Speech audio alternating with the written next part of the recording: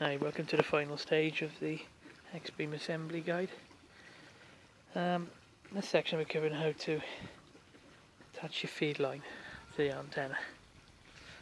On the previous version I used to have a split coax method, but on this version now I use SO239 or N-type if you prefer.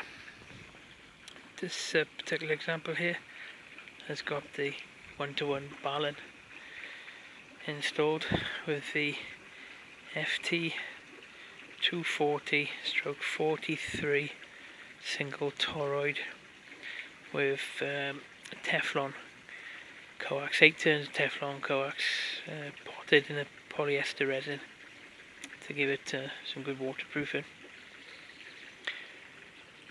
As you can see, simple affair, short run of coax attached to the Balun and then coax back to the shack.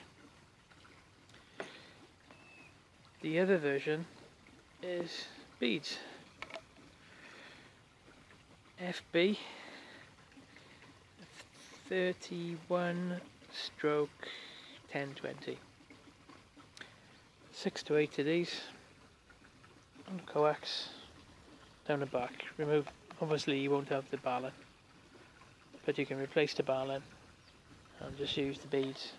Like I said, 6 to 8 of the beads, and I imagine that should be fine. It's just to protect you from any common mode problems returning back to the shack.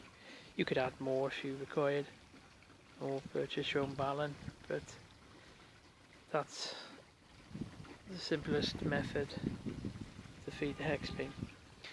I generally run the coax to there, and then maybe a cable tie there, just to keep it away from any sharp edges. So nice cable tie there to there, and off back to the shack. Nice and simple. Well, there you go. Thank you very much for taking the time to have a look at these short videos.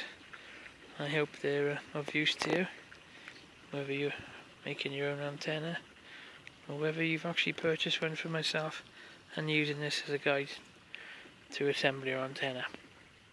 Thank you very much. 73s from Mike Whiskey 0, Japan Zulu Echo. Bye bye.